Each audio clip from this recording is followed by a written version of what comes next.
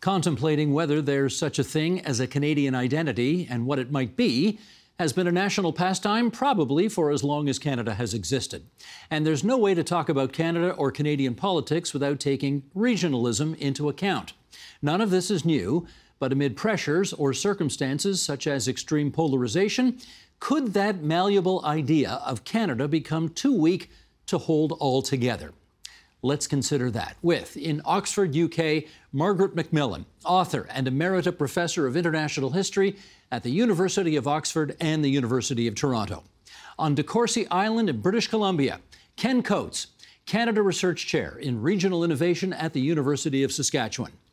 In the nation's capital, Paul Wells, author of An Emergency in Ottawa, the story of the Convoy Commission, and whose writing can be found at paulwells.substack.com. Also, Akaash Maharaj, Ambassador at Large for the Global Organization of Parliamentarians Against Corruption. He's also a Senior Fellow at the Munk School of Global Affairs and Public Policy at the U of T. And here in our studio, Daniel Bernhard, CEO of the Institute for Canadian Citizenship, and Lydia Perovic, author of Lost in Canada, An Immigrant's Second Thoughts, who also writes at longplay.substack.com. And we are thrilled to welcome the cast of Ben-Hur for tonight's program here at TVO. We like to give credit where it's due, and we're going to tell Ken right off the top that the idea for this show came from a column you wrote last year, and it contained this paragraph, and I'm going to share it with our viewers and listeners now, and then we will chat. Right now, Canada is standing on reputation, but the ladder is wobbly. Canada is a wonderful country, but the cracks are severe and only getting worse. We can't pretend the problems are not real. The rising anger in Western Canada, frustrations among Indigenous peoples, profound sense of abandonment in rural areas, and Quebec's growing distance from the rest of the country are signs of a nation without a centre, a purpose, or a plan for the future. Ken, you wrote that last August. I wonder if anything's changed in the intervening months to make you slightly more optimistic about where Canada's at today. I'd actually be sad to say significantly more pessimistic. I don't think the last 6 months have been very, very good for Canada. I think we're seeing some real sort of challenges in terms of our national integrity. This idea that there's an idea of Canada is something I grew up with in the 70s and the 80s, and sort of going through all the political turmoil of that time, and everybody was getting all excited about what is Canada and how does it work, and multiculturalism and immigration, all those kinds of things. I think we've actually got a bit of a turning point now, and the whole world is going through a lot of changes. You know, Finland's going through some of these challenges, same with Norway, same with Japan, but Canada seems to me to be particularly vulnerable to the things that we see happening. I'm not at all convinced we're going in the right direction. There's no national vision. There's not even a discussion about a national vision. Our politics at the federal and provincial level have become bribery politics. How much money can I promise? How much lower your taxes or raise your annual payments? There's not much there anymore. I don't see people in this country coming together and gelling around any kind of a central idea. Let me use one example. We've had a massive increase in immigration, which I will say has been wonderfully beneficial for Canada as a whole, really since the 1970s and even before then. Immigration is a real strength of this country, but we've increased the numbers so fast that we haven't even given much thought to it. All the people are pouring into a handful of 5 or 6 cities, and the smaller places are getting discouraged and getting left behind. And I'll end with this. I think Canada has one of the lowest costs of citizenship of any country in the world. We expect virtually nothing from our citizens.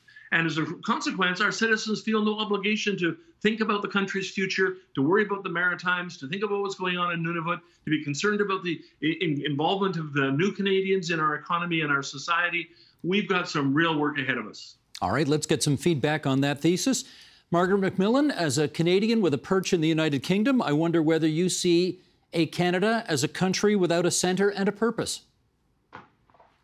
Well, Ken is right. We've always wondered about who we are, and we've always wondered about where we're going. I do find, I come back to Canada a lot. I live part of the year in the UK and part of the year in Canada. When I come back, I would sometimes think, looking at the Canadian media, that I'm living in one of the most miserable countries in the world. We're very good at criticizing ourselves and very good at being down on ourselves. And perhaps we need to do more. We need to worry about what's wrong with us, but I think we need to do more about the things we're very good at. I mean, we are a very decent country. We have a rule of law. We certainly have divisions, but we've managed to deal with them so far in a civilized way, in a kindly way. I think, basically, I think we're well-intentioned towards each other. And I'm worried about, yes, I know we need a national purpose, but be careful what you wish for. Think of the countries that have had strong national purposes. That hasn't always been good. It has often led to diminishing the respect for the opinions of others. So I am worried about the country, perhaps not as much as Ken, but I do know that something of what he says is something that I certainly feel as well. But I also think we need to do more to look at the good sides of the country. Paul Wells, I'd like to draw your attention to a poll that was taken last February in which the question was asked, does it feel to you like everything is broken in the country right now? And 2/3 of Canadians signed on to that. 2/3 said yes. Now, from your vantage point, is that midwinter post-pandemic blues, or is it something more? A bit of both. I do think there's something quite substantially post-pandemic about the current malaise that is arguably gripping the country. I have been covering politics for 30 years, and I've been following it for more than 40. And I think you've almost at any point during that time, you would have been able to gather a quorum for the proposition that Canada was on the brink of disaster and richly deserved to be. When Ken says that Canada is a nation of mercenaries united by bribery, I wonder what the downside is. But I do think that perhaps more than usual, the sort of founding assumptions of the country have been called into pressing question by the continued claim of Canada's Indigenous peoples, by the suddenly very dissonant example of the United States across the border. I mean, Canadians used to think that they were more or less Americans, but maybe not quite as much. And the Trump adventure, which many Americans seem tempted to revisit and continue, has been rattling for a lot of Canadians. Add on the fact that for the last month or so, the air in most of central Canada has been essentially unbreathable. And there's a sense that not only that the current government federally is rudderless, but that the main pretender to replace that government doesn't seem to have much of a plan either. Yeah, there's cause for concern. We're heading towards Canada Day. I wonder who would celebrate Canada Day, except in the sort of emptiest flag-waving sense. And if anyone plans a sort of a more robust commemoration of the national holiday, I wonder what the content of their argument would be. Daniel, you represent the Institute for Canadian Citizenship, so I'm going to ask you about citizenship, because you caused a bit of a commotion a while back when you published StatsCan numbers showing a 40% decline in the uptake of Canadian citizenship over the last couple of decades. So I wonder if you think Canada is somehow a less attractive country of which to be a citizen these days. Well, I mean, the data suggests that that is increasingly the view among immigrants to Canada. I think that immigrants serve a helpful purpose as being a mirror onto our society, people who've come from someplace else, and say, is this a place I want to be? Is this a team I want to be on? By that standard, I think we're definitely seeing a decline. But I think we're also part of global trends. And to some of the points that were very eloquently made earlier, and I won't dare to try to repeat them, this has been a phenomenon that Canada's been struggling with for a long time. We're a big country that's tried to create a unity of purpose across great distance. And some of the institutions by which we've tried to do that, like the CBC, for example, have greatly diminished as part of a general trend in media environment across the world. So I think that there are definitely challenges, but what I would say from newcomers and to bring perhaps a glimmer of hope into this whole discussion is that while the attitudes of people who are arriving here are perhaps not so great, their reflection or their view of Canada is not so great, the number of people who continue to come and seek out a better life in Canada is only going up. And so we do have this great source of potential of extremely talented people who are fleeing other parts of the world, either by choice or by necessity. Canada remains an extremely desirable place for them to come, and the possible benefits that Canada can derive from putting this talent to its fullest and maximal use as Canadian citizens is immense. So I think we still have great potential, and whatever problems we have, there is great raw material by which to fix it. For more on that, check your column in the Globe and Mail, in which you discuss these very issues. Let's, Lydia, turn to you next. You've got a book out called Lost in Canada, and it has this paragraph in its pages. Over the last 5 years in particular, people running Canadian cultural institutions and media have put all their chips on irreconcilable differences. There's no Canada for all, no political cause for all, and no arts for all. What are the irreconcilable differences that you're referencing there in a no Canada for all? I will get to that, but I just wanted to remind people there are a couple of sets of problems that immigrants face when they come here. Some are old. The regionalism story is very old. The economic challenges are very old. Some professions are closed to immigrants completely. They'd have to go through the local education. Some are all too open. Locals don't want to be PSWs and pick fruit and so on. But I think what's happened in the last 5 or 6 years, it's something completely new, which is I think Canada has abandoned optimism about its own project. And it's the question of belonging, it's the question of culture, and that matters to immigrants as well. Like, what am I belonging to? Why am I here? Like, what's the meaning of me being here?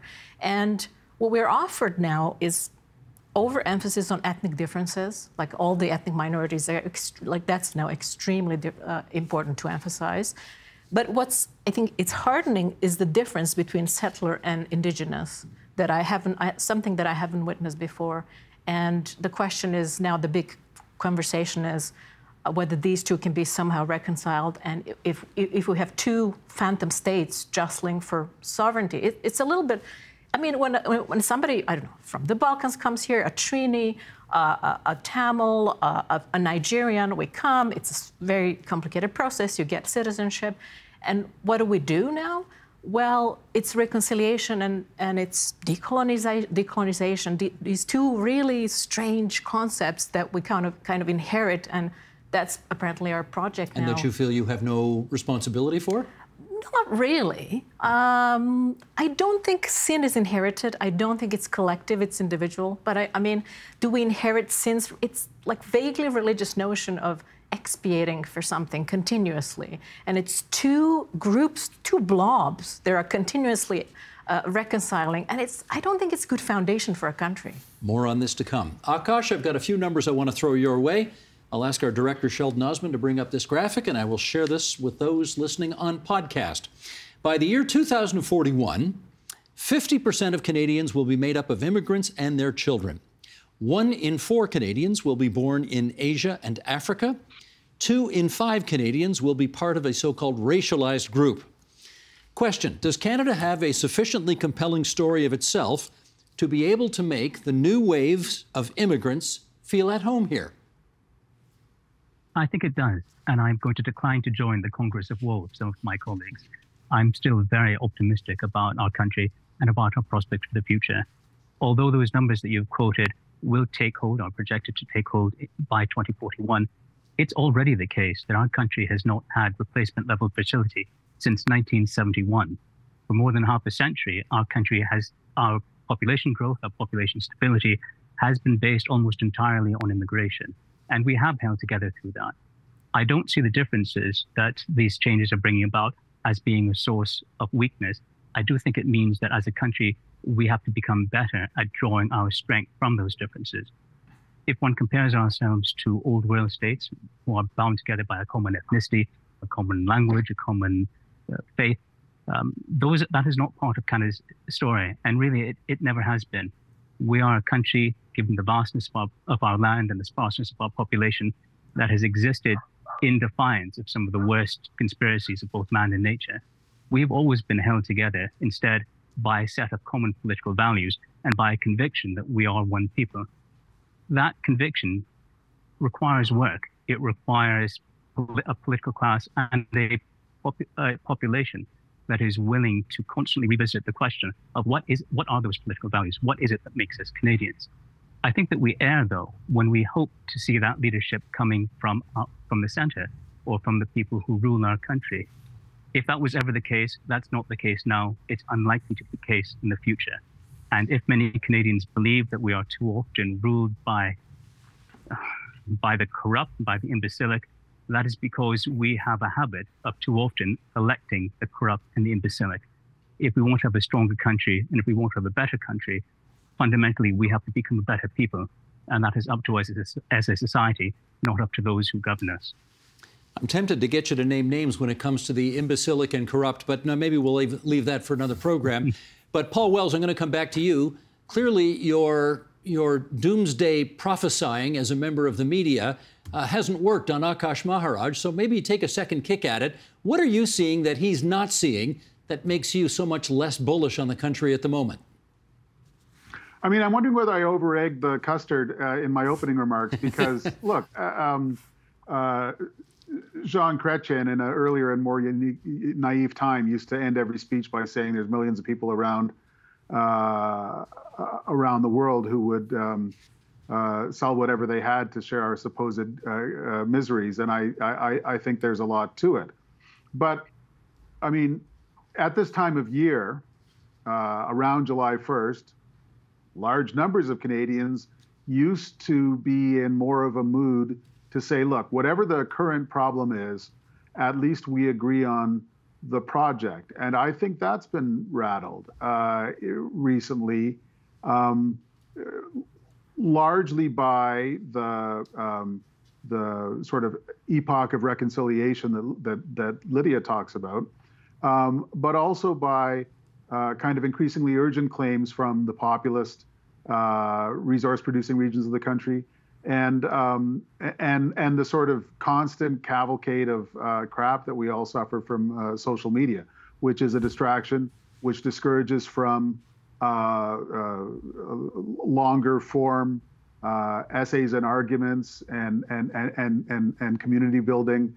So it's a little bit harder to sort of put aside our differences every once in a while and get back to what we all agree on than it used to be, because there's less and less that there seems to me to be less and less that we can all agree on. I just, as you were kind enough to point out, I just wrote a slim book about the Commission of Inquiry into the Convoy. That was the public hearings of that commission were a sort of a 16-ring dialogue of the deaf, and I believe that in that sense, it only acted out what's going on pretty much all the time in this country these days. Well, let's talk a little marriage and divorce. And for that, I'm going to go to Margaret MacMillan, because you are in the spot that invented the word Brexit.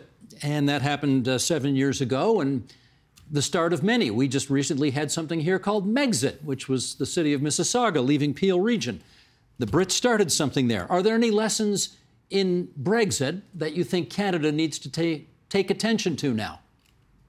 Yes, I do. I mean, I don't think Canada is going to leave large organizations at the moment. But what with Brexit promised was taking back control. It was a very simple slogan, which in the end meant absolutely nothing. And I think there is a real danger. I think we have political leaders, and I think we need to think about our political leaders. I won't agree they're all corrupt and imbecilic, but we have political leaders who are pandering, I think, to populist whims, are not providing the sort of leadership that we need. And the promises that were made by those who did Brexit in the UK were incapable of being fulfilled, and have led, I think, to a diminishing of Britain in the world, its standing in the world, its relationship with Europe, and it's hurt its economy very badly. And I think this idea that somehow a simple act like leaving, you talk in Alberta, becoming independent, is going to solve all problems is extremely short-sighted and very dangerous. And what really worries me at the moment about it seems to me Canada's become very inward-looking. We're concentrating on our differences, and we're living in an increasingly dangerous world. I mean, what do we think we're doing when we talk about breaking up the country? Where would we go? Would bits of us become part of the United States? Would bits of us become part of China? You know, it seems to me that we are not thinking seriously in a sustained way about the dangers that are out there, about the very difficult world that we're living in, an increasingly turbulent world in which democracies are increasingly under threat. And I think we need to be thinking about that. We need to remember what we have and what we have built in this country. You know, I'm all for looking at the past. I'm an historian, But if you only look at the past to see the evil that was done in the past, you're not building a future. You know, yes, we must acknowledge the bad things we did in the past, but we must also think to the future. And we also recognize that in some ways we have been a very successful and decent country. And that's what I worry about. You know, we are so down on ourselves that I think we're in danger of hollowing out our country and our confidence in it. Okay, you said a decent country, and Daniel, I'm going to take you to one of the founders of your organization, a guy named John Ralston Saul, who wrote a book called A Fair Country. He described Canada as a fair country, and he meant the double entendre. Fair, as in just, but also fair, as in not necessarily excellent, just fair. And I think he went on in that book to say Canada is actually a Métis country.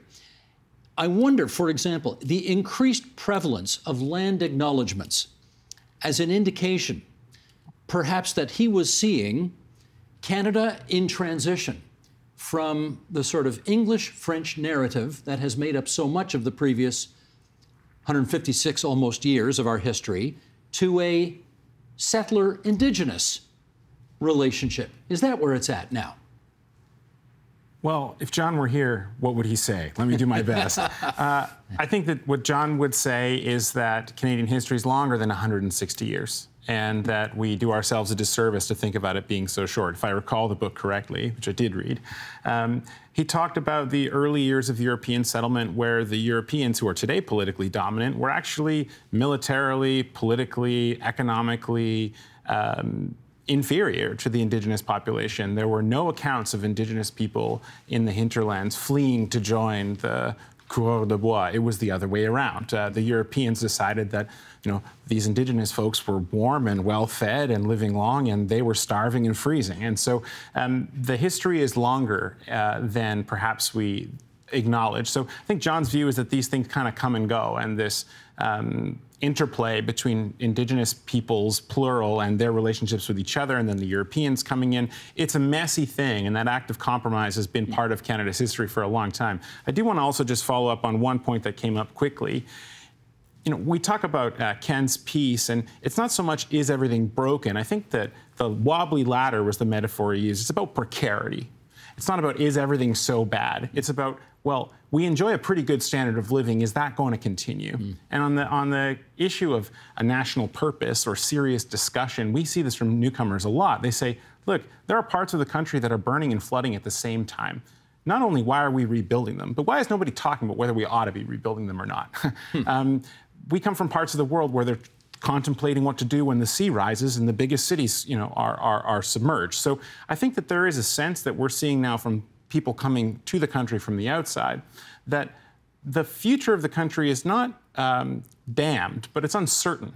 And perhaps we're a little complacent. We're resting on our laurels, on our reputation, as you said. And I think there is a desire and perhaps an energy that's coming from the outside that will force us to do this, to say, what is the plan? Not necessarily a national unifying ideology or purpose, like Margaret was warning us against, quite wisely so, I think, but just these big issues. What's our position? And to the point that Paul raised, we seem reluctant to take one or even to open up the discussion that could lead to one, contested though it may be. There's this sort of just bickering that's taken hold of social media of civil society. And I think that's kind of where the ladder is teetering and where we ought to be concerned. Well, okay, Ken, I'm going to bring you back in at this point because the current Prime Minister, of course, famously said about 8 years ago that Canada is the world's first post-national state without a core identity and no mainstream. If that's true, is your quest for markers of nationhood misplaced? Well, I hope not. I think he was wrong when he said that. And when you have somebody who becomes prime minister who said that, he then puts in place policies that actually move us in that direction. And maybe this is sort of Trudeauian fear of nationalism and the kind of excesses that Margaret was actually talking about. But the reality of it is that we're not even getting the fundamentals right anymore. You know, if you ask Canadians, what do you value the most? They'll say things like our healthcare system. Our healthcare system is a real mess right now. And we're not really, the whole question about money and all this kind of stuff, we haven't really rethought the fundamentals of our healthcare system. We've got huge problems with the move toward a city-state economy and society. You know, 5 or 6 cities are responsible for driving most of the economic opportunity in this country. And the smaller towns and regional areas are really feeling left behind. And those are areas where the immigration is piling up. And so you're getting in the rural areas a sort of anti-immigration sentiment that ironically is showing up in places as far away as Finland and Norway in a very similar sort of circumstance. It is a complex, different, and changing world. I think I should put it this way. I'm a huge, passionate Canadian nationalist in the small n sense of the word. Canada is one of the greatest countries this world has ever seen, and we're not defending institutions, and we're not sort of bragging about the things that we do well, and we're not capitalizing on the resources we've got. The underutilization of new Canadians is staggeringly consequential for the country as a whole. There's just the frustration of seeing a country that could be so much better. And if, in the national scales, we come up 5th or 6th in the world and all that kind of stuff, it's kind of uncertain as to how we get there in some sort of ways. We're a great country. Let's be really clear about that. But there's no guarantee we're going to stay that way. And the thing that worries me more than anything else is where are we going to be in 20 or 30 years? I think right now we're on a path where we're going to have maybe 5 or 6 of the top 20 cities in the world. We're already there, right? Our cities do extremely, extremely well. That part will be fine. But the rural areas, small town areas, the more northern regions will continue to deteriorate. And that's not much of a country if what you've got is a sort of series of urban islands. Daniel wants equal time back. Just a second to follow up on this. I think there's another way of looking at what you just said. To just paraphrase, you talked about a country that could be so much better. And one way of looking at this is not about what sort of decline there is, but to actually view this as a narrative of opportunity, about the things that we're missing, that despite a strong baseline, there's still all this opportunity that's being unrealized. Just another frame to throw out for the viewers to consider. Let me pick up on that. Lydia, I'll bring you in on this. You go to a lot of cultural events. A lot of these cultural events begin with a land acknowledgement. What do you think of that? Again, they're a faintly religious ritual of sorts that slightly reminds me to pre-communist, like communist era, pre-big events, declarations that mean absolutely nothing. I mean, they don't improve the living conditions of a single Indigenous person.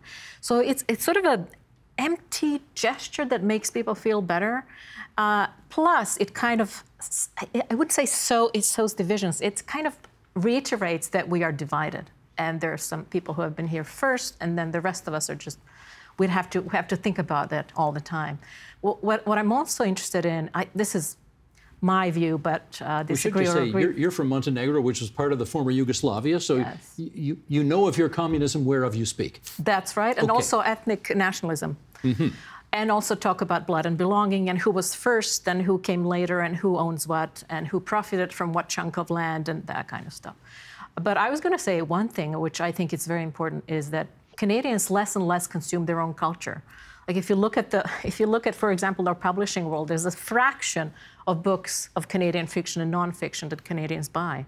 So we always had this issue, but now it's getting more and more acute. We're more American than ever now, because of course we've emptied out all this conversation of public Canadian conversation, and what's filling it up? American culture, which is so compelling to everybody, especially to us who are so close to it.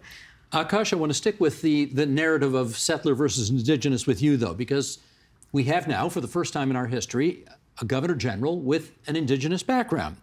And I wonder how you read the significance, the symbolic significance of that in a country where, as we've said, for the longest time, the narrative has always been French versus English.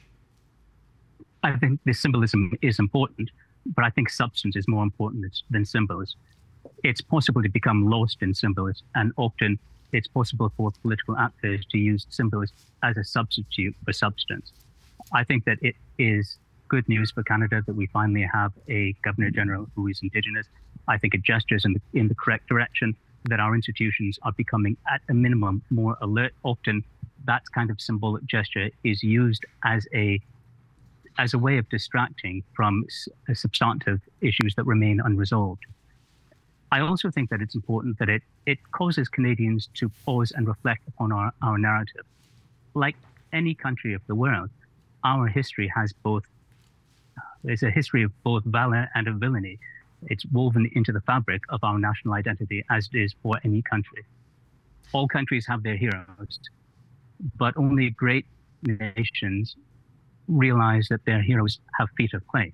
I think the fact that we are willing to look dispassionately at our history, to realize that there's both good and bad, augments us rather than diminishes us. It reminds us that we are, I believe, a better country today than we were yesterday. And it reinforces our responsibility as citizens to try to at least make our country a better place tomorrow than it is today. The fact that we are thinking about the wrongs of the past, I don't see as a problem for us. I see it as a sign of social maturity. The question really is, what do we do with that?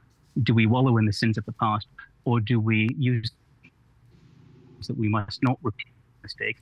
And indeed, no matter what we do, we are likely to be repeating mistakes of the past. I don't know what the values of future generations will be, but I do know this.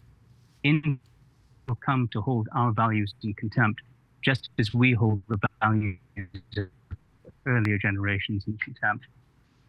We're having a little trouble there with Akaash's signal, but we definitely got the gist of what he was saying. Let me go to Paul Wells next. Are we in the process, or are we at a moment in time where we seem to be, in your view, writing a new national narrative for our country? I think to some extent we are writing in the sense of correcting a national narrative that had been too narrow and exclusive for too long, and that's going to cause difficulties.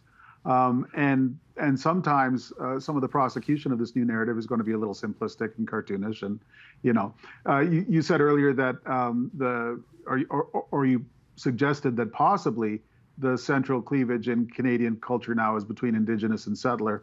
It's not like the other cleavages have gone away. I do pundit work every Thursday night in French on the national Radio Canada network, and I'm reminded every Thursday as I prep for that panel that Francophone-Anglophone disputes persist. During COVID, and especially in the late stages of the lockdown, you can make a strong argument that one of the pertinent divisions in Canada was between people who can work with a webcam and people who actually have to show up.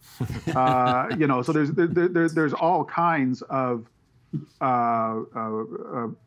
potential reasons for dispute. And I want to reiterate that we are in a post-COVID global funk, the dimensions of which countries around the world are only beginning to chart and begin to try to navigate.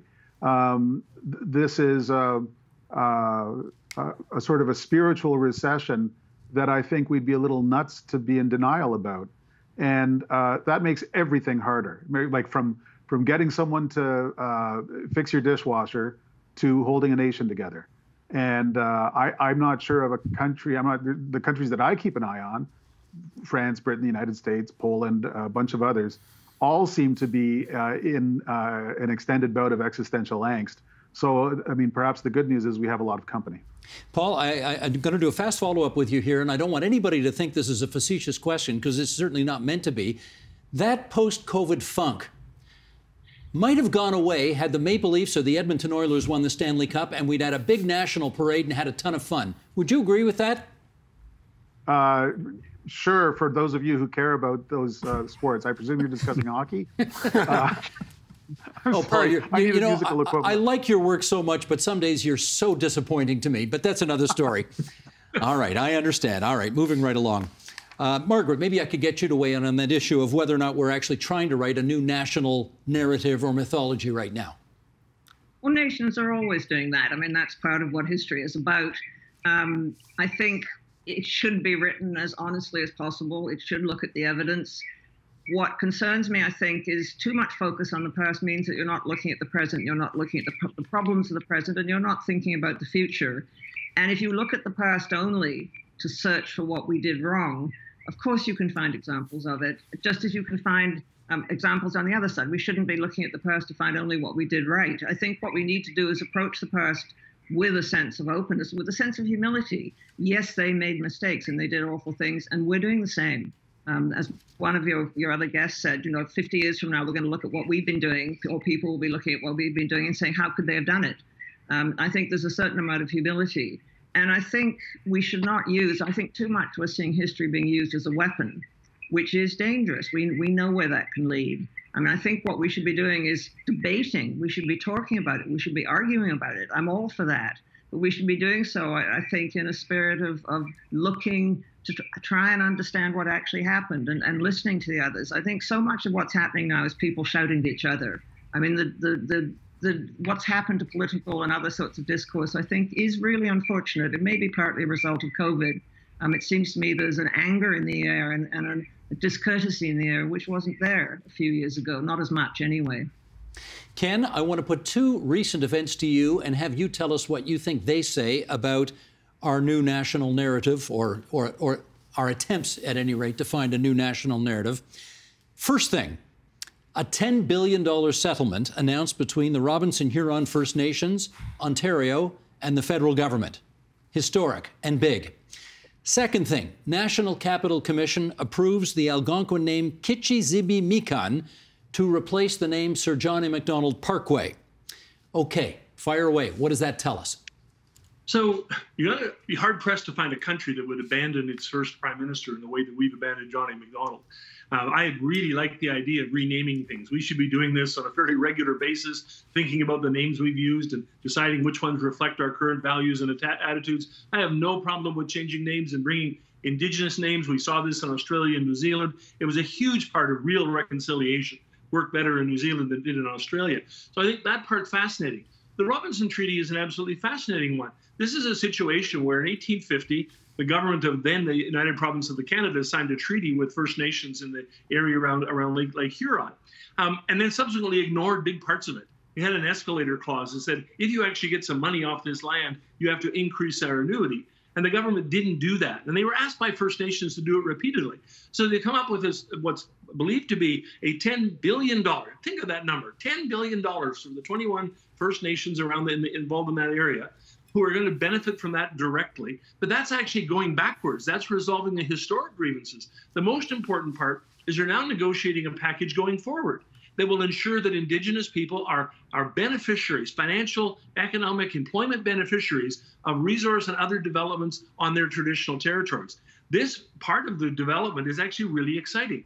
When you look for reasons for optimism, I actually see it in the Indigenous communities. The leadership in the Indigenous communities is unbelievable. These are people who could make much easier and more remunerative lives if they went away from Indigenous politics. They believe in their communities. They're fighting for language, fighting for culture, doing some unbelievable things.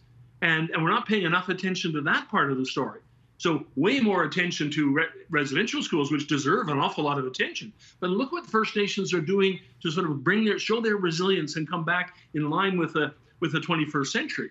So yeah, there's a new narrative sort of coming. I'm not sure we're building one. Our academic system is designed to be anti-narrative, designed to sort of deconstruct any sort of sense of the future and sense of the past that actually has any kind of coherence to it. I think we have to do an awful lot better, whereas public intellectuals and journalists and people who speak out on these kinds of issues, to actually give Canada a sense of destiny. And it's an historic one. We did really well over a long period of time. It's troubled right now, in my view. It could be great again. Not sure if we're going to get there. You got to watch that expression, make Canada great again. Okay, Ken? Just putting a little fair warning there.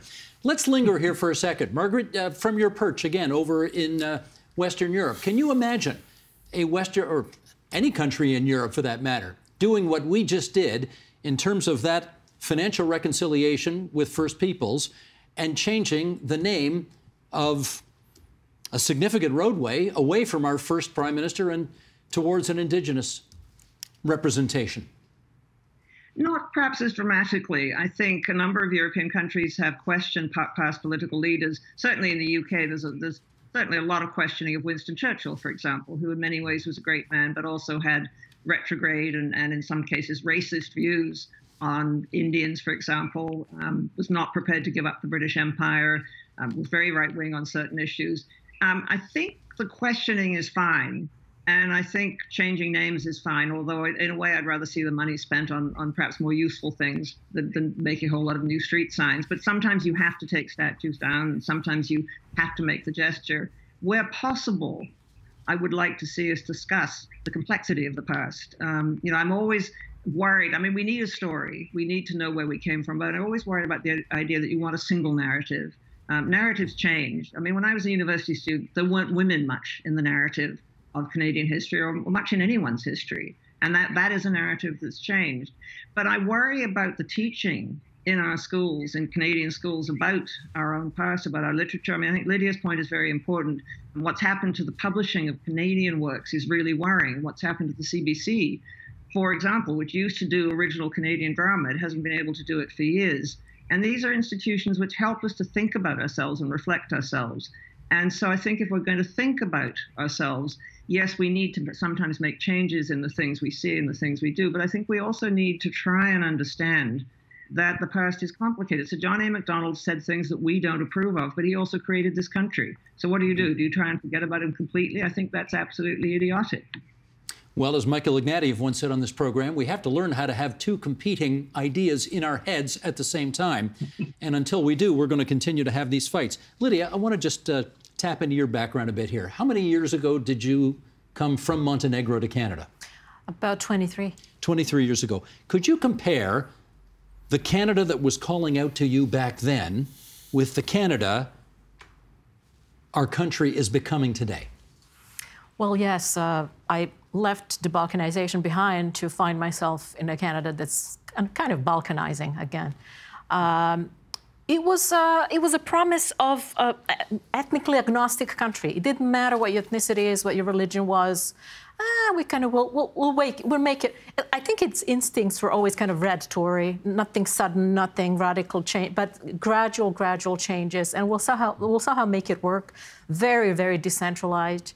And interested in its culture back then. Was very interested, and I think maybe we're looking at the last days of Canadian culture and Canadian literature. Maybe we're the last generation for a variety of reasons. I mean, if you look at the Canada Council, for example, they've recently announced basically a 5-year political program that's ideological. It's all about decolonization. This is how we're going to support the countries. That's not the job of an artist. And that's one of the reasons nobody wants to read our books and look at our plays, because they have an ideological program, a lot of these. So I worry about these things, what we read, what we see, what kind of music we listen to. I mean, one of the chapters in my book is the list of all the things that mean Canada to me, that help me understand Canada. And there's operas, there's works of literature, there's paintings. And if you ask people now, what is your list of Canada?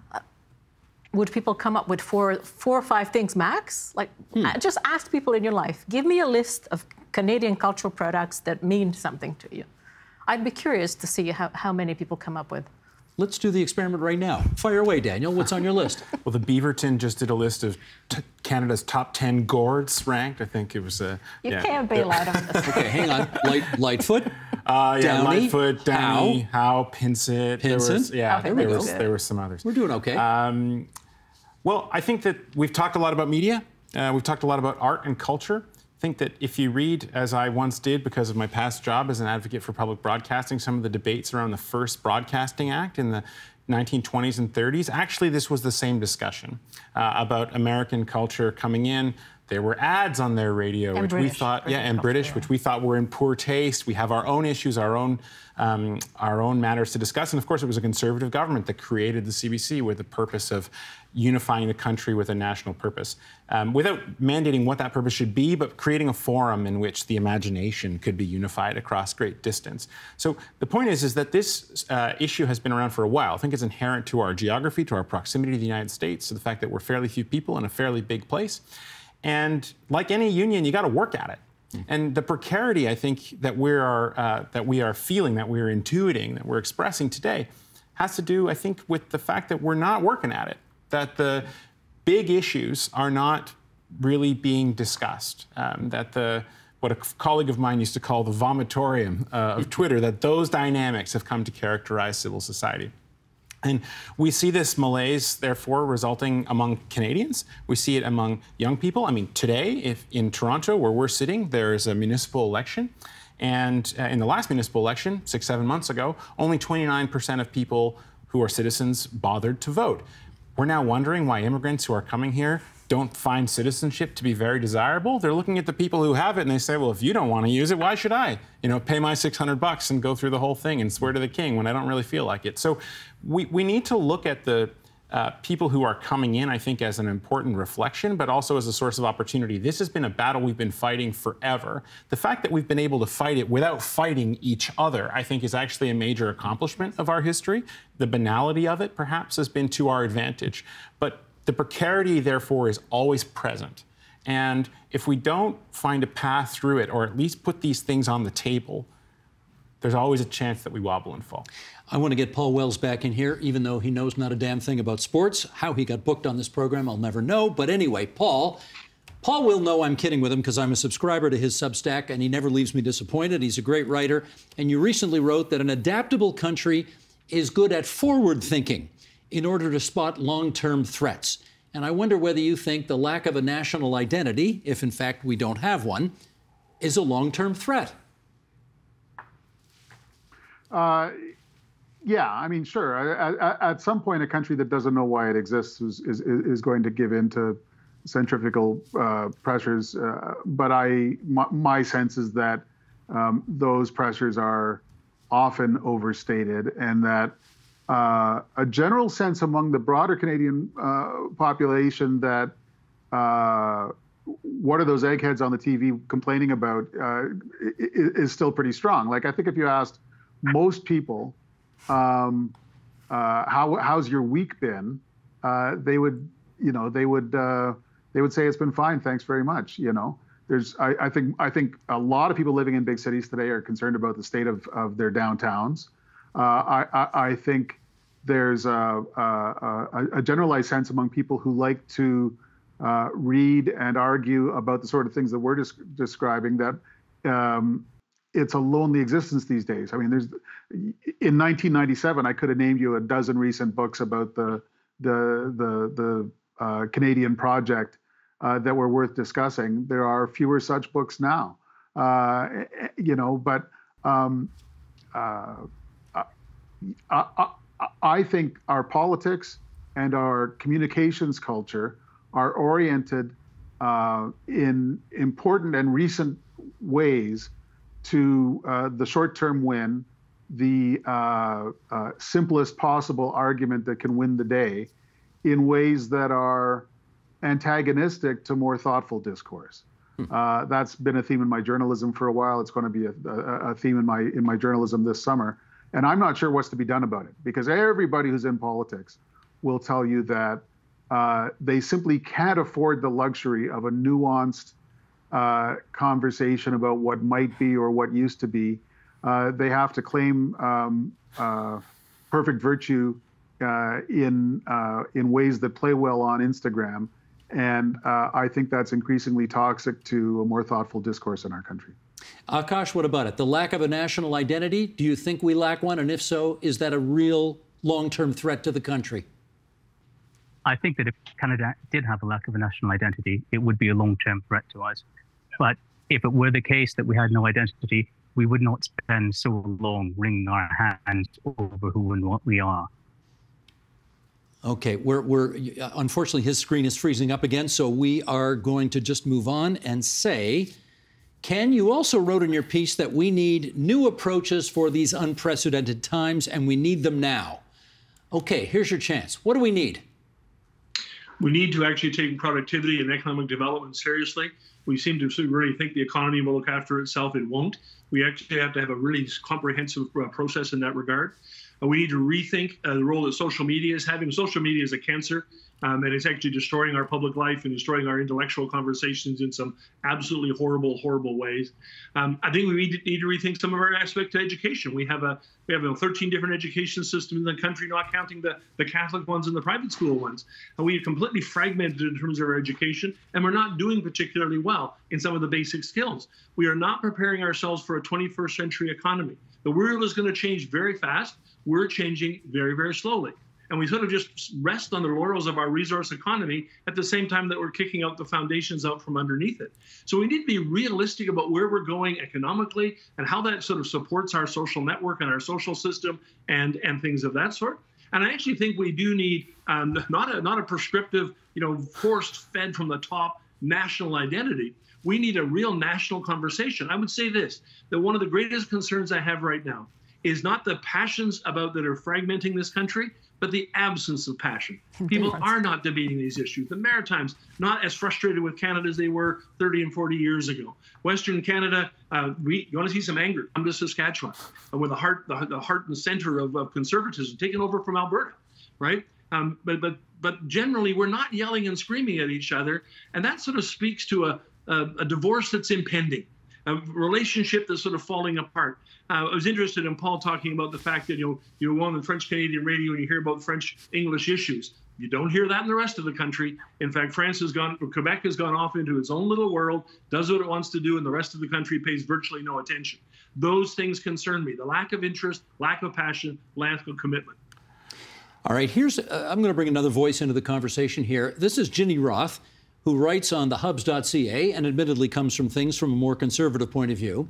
And she wrote the following: what if we could build a common identity, inculcate a shared national vision, and address some of our economy's biggest challenges all at once?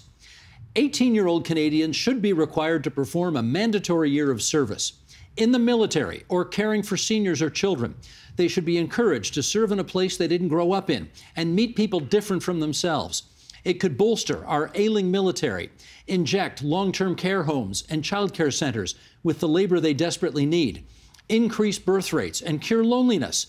And it would give us something meaningful to celebrate on Canada Day, a shared national identity. Margaret MacMillan, start us off on this. What do you think of that idea? I'm slightly speechless. I'm all for young people learning to do service, but the idea that this will somehow solve all our problems, I'm not so sure. And how on earth is it to be done? No, I mean, I think we need more than that. I mean, I understand we need to know more about each other. I want to encourage young people to travel around the country. I mean, that was something that the Company of Young Canadians did when the senior Trudeau set it up. So I suppose there's something in it, but the idea that it's going to solve everything, I'm still thinking about that, and I'm not sure I see it as a solve-all. Akaash, what about you? Well, I think it's interesting that there used to be programs similar to that run by civil society, like Katimavik or Canada World Youth, some of which are still going, some of which are no longer going. Again, I don't think there's any panacea, but what I do think is attractive about that idea is that it places the emphasis on the reality that the creation of a shared national identity doesn't come from the state, it comes from the nation. It comes from the interaction of people, and especially people from different backgrounds. I don't think that kind of consensus can be forged by compelling people into some form of national service or volunteerism, but I think it can be catalyzed if those opportunities become more accessible to a broader range of people. We are living through an age of tremendous polarization, not just political, but also economic. And as a result, the percentage of Canadians who have an opportunity to travel our country to get to know other Canadians in different parts of a highly regionalized state has diminished, not increased, even as travel becomes easier and even as communication becomes more frictionless. I think ultimately that some form of a stronger national identity comes from greater conversations and not greater consensus, but a greater willingness to understand and to celebrate our differences. That comes from Canadians talking to one another. It does not come from the state talking down to us. Daniel, what say you? Well, our organization has a program called the Canoe Access Pass, which gives new immigrants to Canada free entry to over 1,400 parks, science centers, museums, galleries, etc., for a year. Our view is that people will discover Canada that way, and that the country is a classroom. In other words, we're not actually telling them, this is what it means to be Canadian, this is what you do, this is what you wear, this is what you think. We just say, go out, meet people with common interests, explore, have fun. There's a lot of sports games. They're all going to the Argos game on July 3rd. They might see you there, I'm sure. Argos fan, right, if I remember correctly? No. Oh, man, I'm from Hamilton. Give me a break. There you go. I can tease the host and get away with it. And I think this supports a lot what Akaash is talking about, that if we create opportunities for people to connect with each other without imposing a worldview on them, good things happen.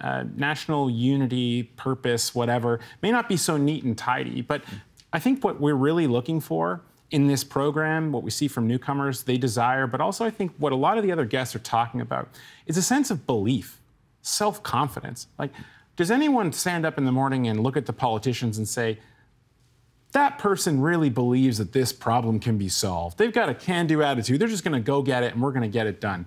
Housing, all affordability. We hear all the complaints, but no one seems to believe that we can do it.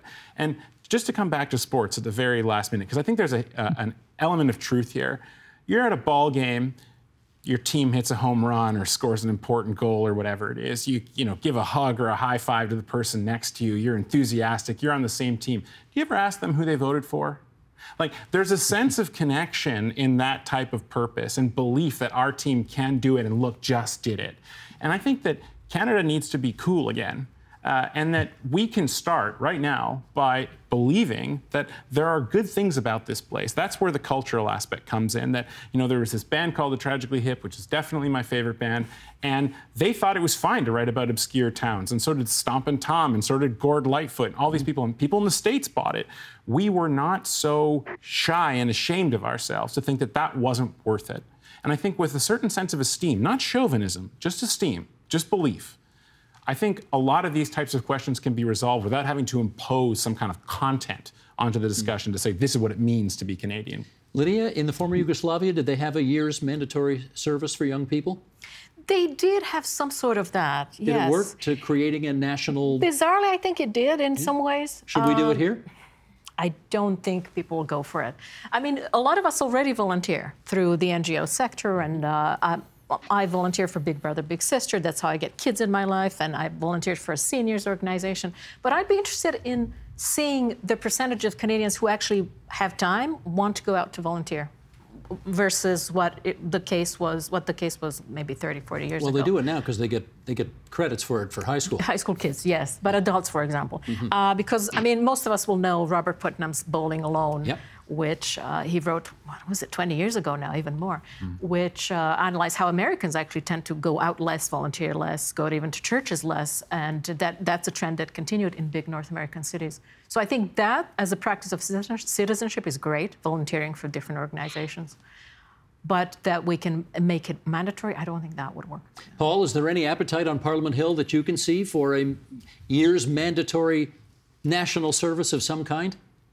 There's a hell of a lot of such appetite in the Prime Minister's office. He used to work in an organization called Timovic, and he tried really hard to increase the role that a group called We Charity played during the lockdown, and that it was in some of the papers. You might have heard it didn't go well. Didn't go well. I like Ginny Roth's instinct. She's constantly trying to produce a sort of a positive conservatism that Canadians can rally around. I think she would be appalled at some of the suggestions that people would have for her proposed national service program. I don't know why, in an era of near constant climate disaster, people wouldn't be sandbagging against floods and ditch digging against wildfires. I don't know why they wouldn't be volunteering in Indigenous friendship centers and opioid treatment centers. This might turn into a vision of a national Canadian volunteerism that elements of which Ginny might find a little disappointing. Similarly, when we're asking where are the national symbols that we can rally around, Ian Williams won the Giller Prize in 2019 for his book Reproduction, one of the best Canadian novels I've ever read. Ian Williams is Black. There are elements of racial politics in the book, and there's also a very clear-eyed depiction of suburban life in modern Canadian cities that I think an awful lot of us who don't look like Ian Williams could absolutely identify with. Kevin Loring wrote a play that just got played at the National Arts Centre called Little Red and His Lawyer, which is about an Indigenous guy pressing a land claim. It's one of the most brutally funny and clear-eyed Canadian plays that I've seen in a long time. The water is fine. Everyone can jump in and join this conversation. If those of us who had a microphone a little earlier would simply cede it once in a while. Well, I'm going to cede the microphone to Ken Coates for one last comment here in our last minute.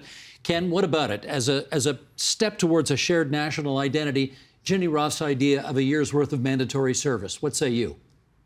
I think it would be a disaster, and I think the sort of the political fallout from trying to do that would just show all sorts of problems. When she mentions the fact that we're going to put them in the military, you've got to be joking. Our military is so massively underfunded, has struggles doing the most basic fundamental things, and the idea that unleashing a bunch of 19-year-olds to work in the military is going to somehow solve the problem, not within the next 2 or 3 generations. So I love the optimism. I don't think you can force this kind of stuff. I love the other comments people are making. Basically, this is not something going to come from the politicians. If we're going to sort of have a national project, if we're going to get excited about Canada's future, it comes from Canadians. It doesn't come from Canadian politicians. Well, with Canada Day just a few days away, I want to thank all 6 of you for joining us on the agenda tonight. Margaret MacMillan, Ken Coates, Paul Wells, Akaash Maharaj, Daniel Bernhard, Lydia Perovic. This was really great, and I thank you all for spending so much time with us here on TVO tonight. Take good care, everybody. Thank you. Thanks. Thanks, Steve. Thank you. The Agenda with Steve Paikin is made possible through generous philanthropic contributions from viewers like you. Thank you for supporting TVO's journalism.